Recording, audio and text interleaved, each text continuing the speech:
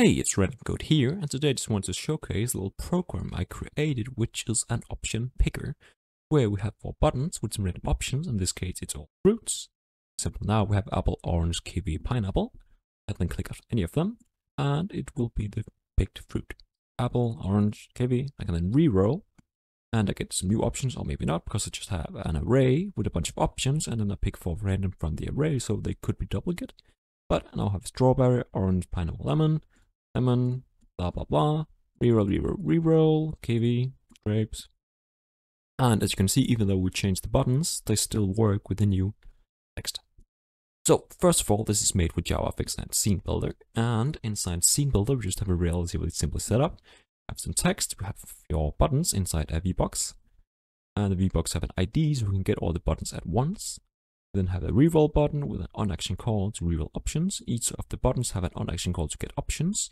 And my fruit text have the ID fruit button.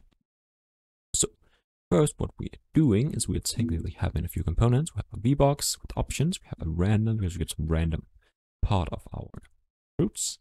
We have our fruit text, our option list containing our fruits. And then we initialize our window, which is also the same we're going to be doing whenever I click the reroll button. Call this initialize buttons method. So let's have a look at how we initialize our buttons. So the main concept is that we first get fruit options. So we have our fruit array list containing a bunch of fruits, but in this case we only need 4. So we call a get fruit options method that takes the size of the buttons, which is the amount of buttons, and observable list containing all the buttons are 4 buttons, which we have gotten through our VBox.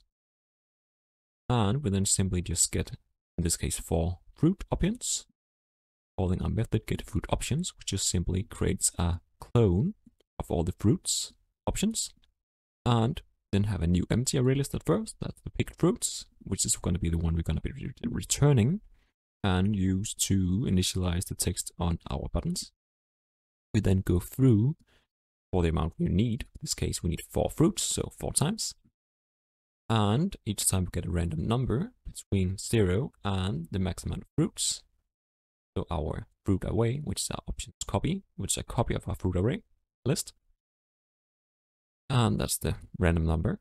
Then pick a fruit by simply adding a fruit from our copy and removing it from our copy. And because we're doing ArrayList.remove, we then remove this fruit, and we then return this fruit, and we can therefore add it to our picked fruits.